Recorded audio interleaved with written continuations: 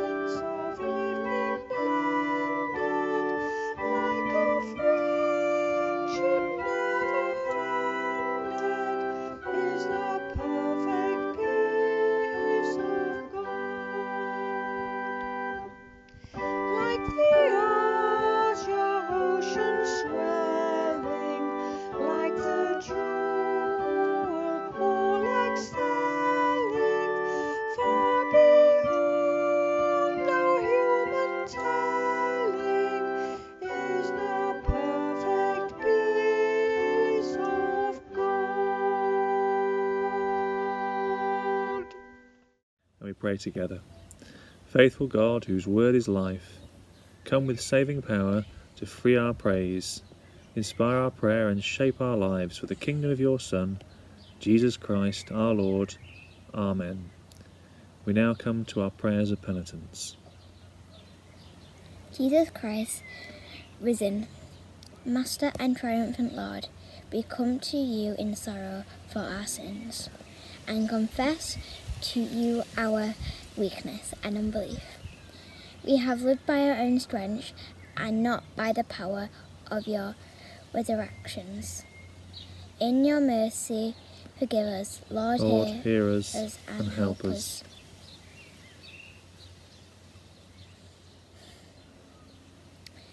We have lived by the light of our own eyes, as faithless, and not believing in your mercy, forgive us. Lord, hear us and help us. We have lived for this wood alone and doubted our home in heaven. In your mercy, forgive us. Lord, hear us and help us. May the God of love and power forgive us and free us from our sins, heal and strengthen us by his Spirit, and raise us to new life in Christ our Lord. Amen. Our first reading today will be taken from Acts chapter 17, verses 22 to 31. Paul then stood up in the meeting of the Areopagus and said, "People of Athens, I see that in every way you are very religious. For as I walked around and looked carefully at your objects of worship, I even found an altar with this inscription, 'To an unknown God.' So you are ignorant of the very thing you worship, and this is what I am going to proclaim to you. The God who made the world and everything in it is the Lord of heaven and earth, and does not live in temples built by human hands, and he is not served by human hands, as if he needed anything. Rather, he himself gives everyone life and breath and everything else. From one man he made all the nations, that they should inhabit the whole earth, and he marked out their appointed times in history and the boundaries of their lands. God did this so they would seek him and perhaps reach out and find him, though he's not far from any one of us, for in him we live and move and have our being. As some of your poets have said, we are his offspring. Therefore, since we are God's offspring, we should not think that divine being is like gold or silver or stone, an image made by human design and skill. In the past, God overlooked such ignorance, but now he commands all his people everywhere to repent. For he has set a day when he will judge the world with justice by the man he has appointed. He has given proof of this to everyone by raising him from the dead." This is the word of the Lord. Thanks be to God. And our second hymn is A New Commandment, and words will be on the screen.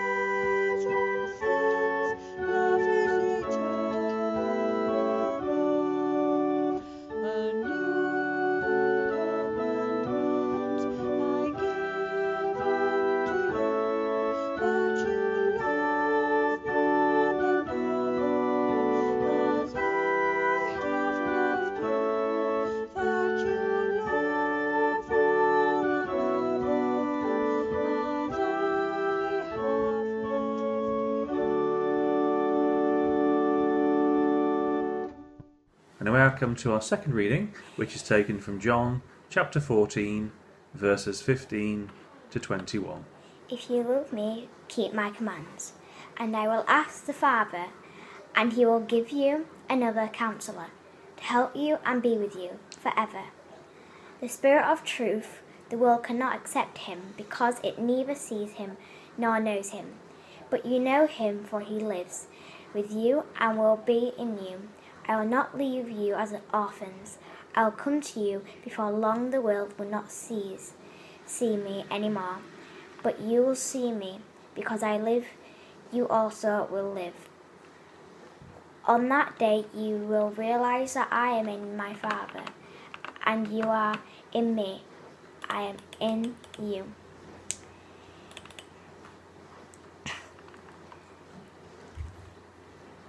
Whoever has my commands and keeps them is the one who loves me.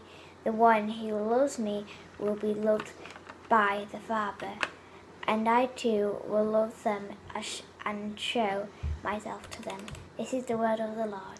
Thanks be to God. And we'll now go over to Sue, who will deliver our sermon.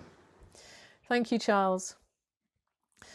Well, in the reading we've just heard, Jesus speaks reassuringly to his disciples in words that speak very well into our own situation too.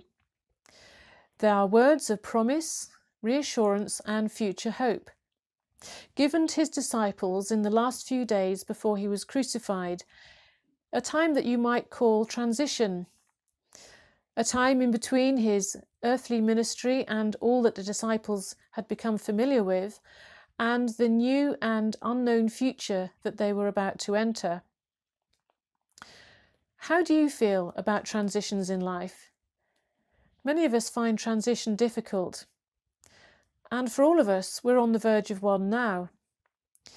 We will be emerging from lockdown in the next few weeks with some trepidation for some of us, because we're still at risk, our age or health make us vulnerable, and the virus still hasn't gone away yet. One thing is for sure, our life post-lockdown will be very different from how it was before all this started. The experiences of the last few weeks have made many of us value and reprioritise our relationships and indeed look again at our whole way of life. And Jesus too knows that relationships are really important at this time of transition, and so he reassures his disciples of his love for them, his commitment to them, and his provision for them. He describes beautifully the close and intertwined relationship between himself, his heavenly Father, and the Spirit. He promises the gift of his Spirit for when he is gone, the Spirit of truth, and says, "You already know him, for he lives with you and will be in you." He speaks of what they have already experienced to give them confidence, and he reassuringly says there will be more of this, even though new challenges are up ahead and it will be difficult. You've tasted what's good, you know what the Spirit is like. The Spirit will come and be with you, so don't be afraid. Today's Gospel reading is, and the earlier part of John 14 that Phil spoke about last week, is about building a sense of trust. Jesus is saying, I won't abandon you. I will give you all that you need. I will send the Spirit to come and be with you, to remind you of my teaching, to help you continue my work. And he uses this lovely phrase, I will come to you. I will abide with you, which means I will share my life with you, walk alongside you by my Spirit. I'll be there for you. So this is the promise. Jesus will send the Spirit. Did you notice he said, I will send you another counsellor? Some translations use the word comforter, helper, or advocate, but he says another as well as himself. A counsellor speaks into our lives, helps us to interpret what's been going on, to understand, to hold on to what's good and what's important, and to help us let go of the damaging stuff. And just in the same way, this is what the Spirit will do for his disciples. And the Spirit will offer to do that for us today too. Today's reading begins and ends with love. Jesus begins, "If you love me, you will obey my commands," which means all his teaching, and especially that one, love one another. Do you remember when Jesus said, "Love each other so that people will know you are my disciples"? And it finishes, "If you obey my commands, you are showing how much you love me, and you will be loved by my Father too." Lots of people say that being a Christian is all about love, being a loving person, loving your neighbour. Well, it is, and there's a lot of loving and sacrificial giving going on at the moment. People caring for their fellow human beings by putting themselves at risk on the front line or in the NHS, tirelessly working to collect food for those in need, and you might know some in our local community who are doing that. But being a Christian is much more than about love. It's about doing what Jesus says and following him, following his example, and actually getting to know Jesus in our hearts. And that's what he means when he says, "If anyone loves me, he will obey my teaching, my Father will love him, and we will come and make our home with him." It's a living relationship. There's a great hunger for God at the moment.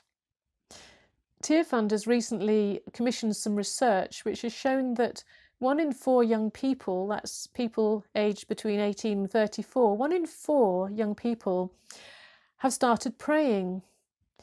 And many more than that have been tuning in to online worship, services like this one. People have been downloading Bible apps. Bookshops have been selling out of Bibles. People have been listening to the UK Blessing song that we heard last week. I think over 2.1 million people have heard that song now. People are praying, hearing the gospel and going to church in ways that would have been unimaginable a few weeks ago. Perhaps that's because the coronavirus has shaken the very foundations of our society, of our being. Perhaps it's made us all think again about where we're going in life, and has caused us to ask deep questions. It seems to me that the Spirit of God is on the move in all of this. Do you remember in our first reading, St. Paul was given boldness to speak about Jesus Christ to people who had lost their spiritual focus. He was speaking in a city where they had lots of gods, lots of temples, they worshipped everything, and they even had an altar to an unknown god, just in case there was one. And in many ways, our society today has lost its spiritual focus, just like those people. And now, as a result of coronavirus, we've all been challenged to think again, what is our spiritual focus? And I believe that the church has been awakened and given boldness to speak to people about faith in Jesus Christ, in online worship, in new ways, in being a little bit bolder, in putting things online, as well as reaching out in practical ways.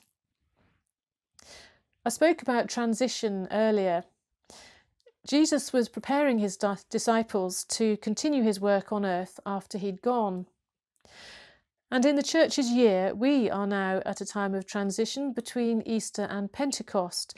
Pentecost, when we celebrate the coming of the Holy Spirit, who of course is still living and working amongst us all today. In John chapter 14, Jesus explained the really close relationship between himself, his Father, and the Holy Spirit, explaining that if we want to know God, if we want to know what he is like, all we have to do is to look at him, look at Jesus. Jesus is the way, the truth, and the life. And at this time of searching for meaning, searching for God, in the midst of these new and uncertain times, this is what we need to do. Look towards Jesus and invite him into our lives. This coming Thursday, we remember Ascension Day. the time when the risen Jesus returned to his Father in heaven, having told his disciples to wait a few days for the coming of the Spirit, and that happened 10 days later at Pentecost. In this season between Ascension and Pentecost, we've been asked by the National Church to pray for our nation every day, to pray for people to come to know Jesus, and to pray for a revival in our world. So do look at the Thy Kingdom Come website, take a look at the prayer resources, have a look at the prayer journal and the prayer app, and pray. And if any of you watching this service online would like to talk to me about Christian faith, please feel free to get in touch. Do contact me. You'll find my contact details on the website. The big picture is that God is the maker of all things. He's the maker of our world. He's the creator of the world. And we can trust him to come into our lives and to be with us. Just as Jesus promised his disciples, that promise is true for us today. Our next song is a song of praise to God. So even if you're just dipping your toe into the water of Christian faith, or if you've been following God for many years, I invite you to join in with this song of praise, which will help you to see Jesus in our midst. Amen.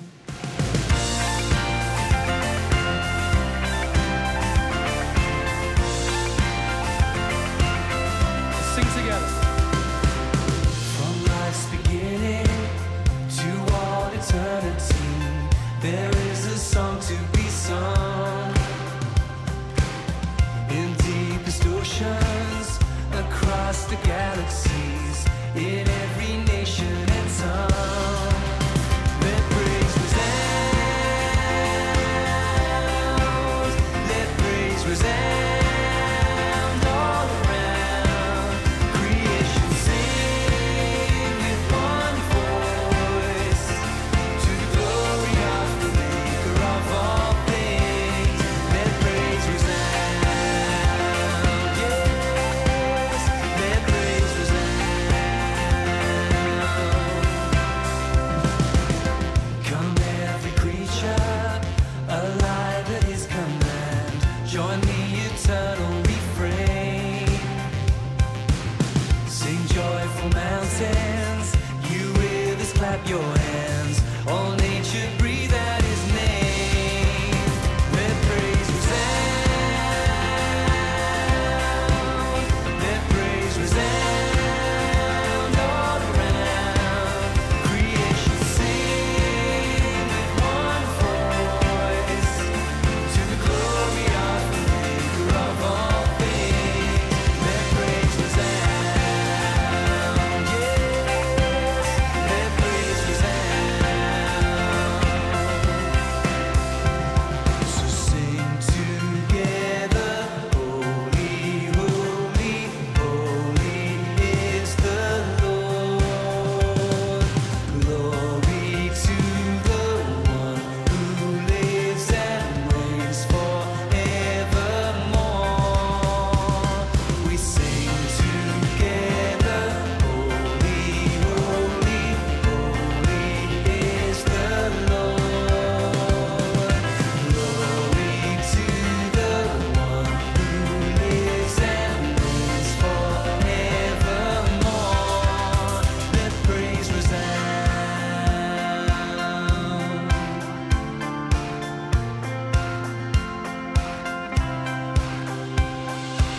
So join the anthem, let every voice be heard. Come lift your praises up high,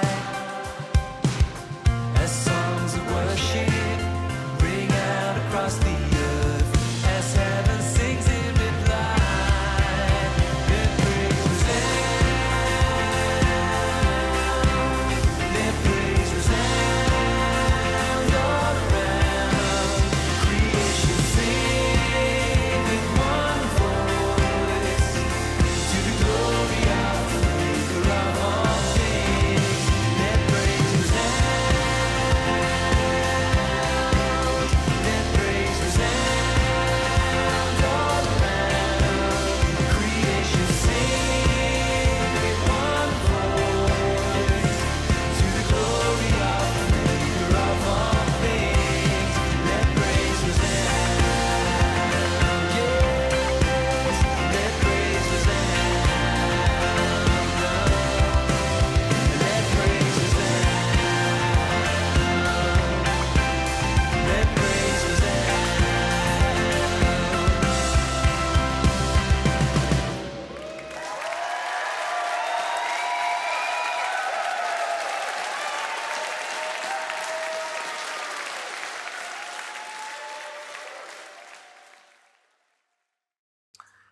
now we come to our affirmation of faith.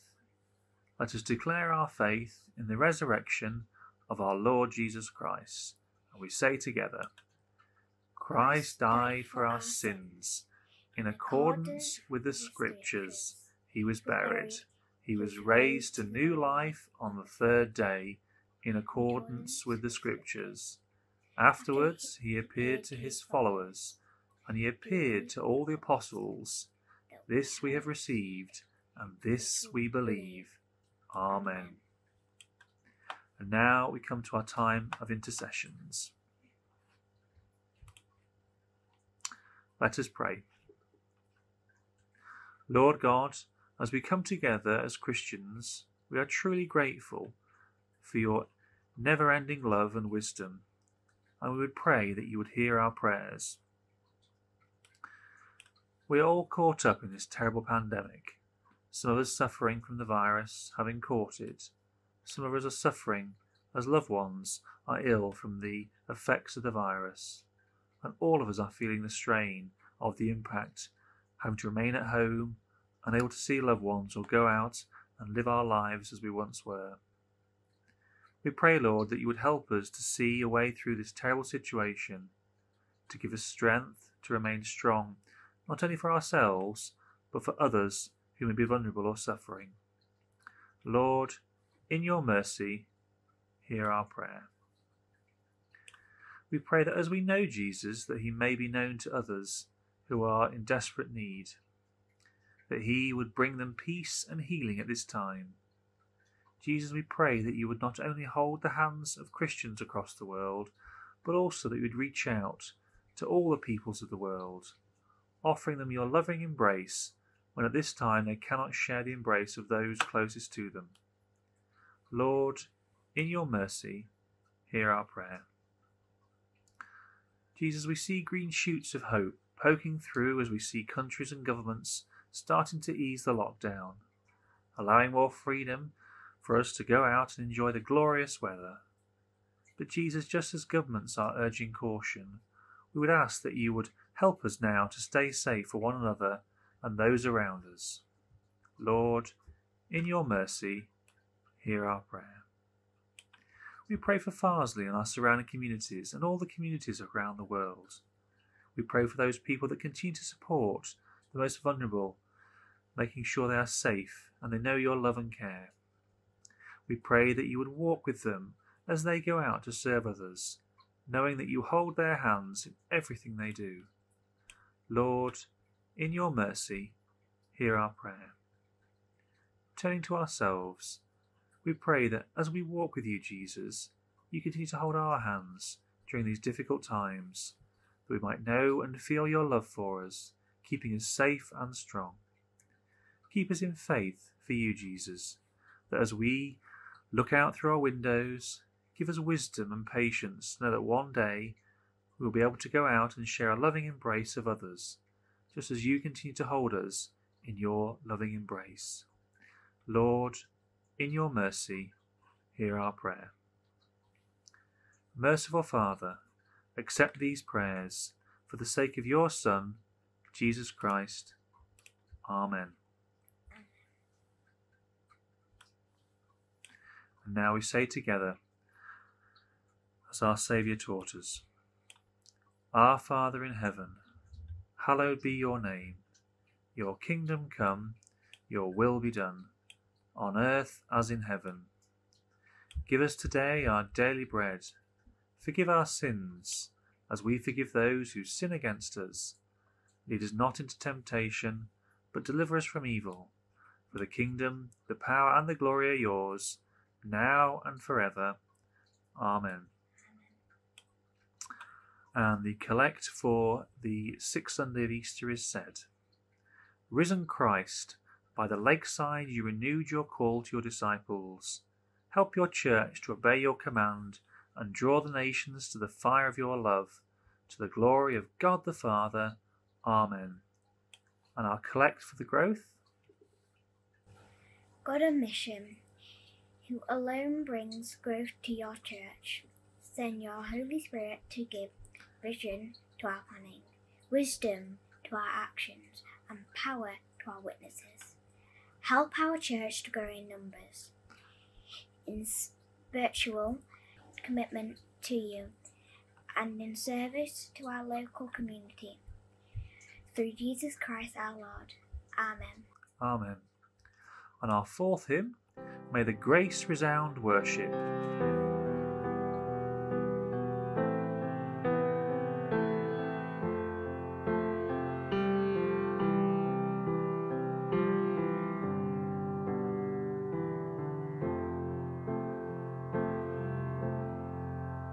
May the grace of Jesus Christ and the love of God and the fellowship of the Spirit be with us. May the grace of Jesus Christ and the love of God and the fellowship of the Spirit be with us. The Lord bless us and keep us, His face shine upon us, His grace and His peace rest on us. The Lord bless us and keep us, His face shine upon us, His grace and His peace rest on us.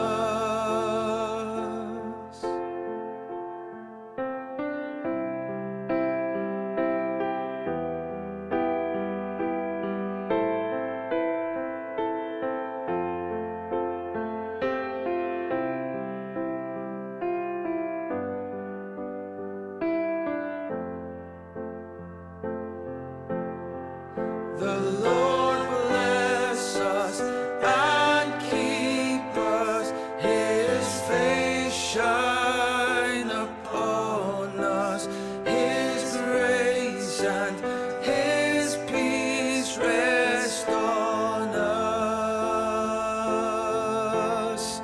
The Lord bless us and keep us, His face shine upon us, His grace and His peace rest on us.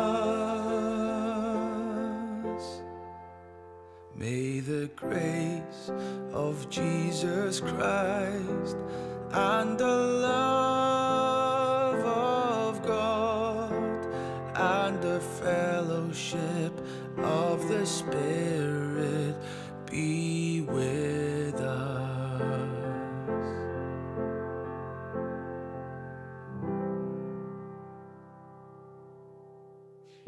We pray for our children's groups, our families, and the ABC Church.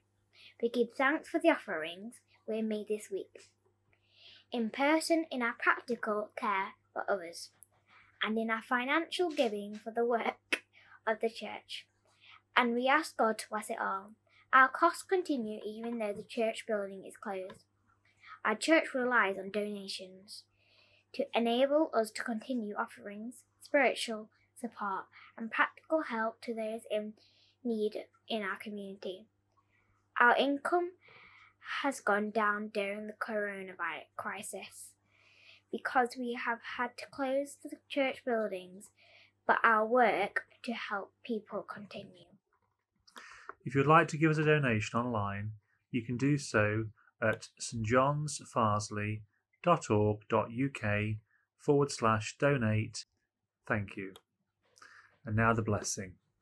God the Father, by whose love Christ was raised from the dead, open to us who believe the gates of everlasting life.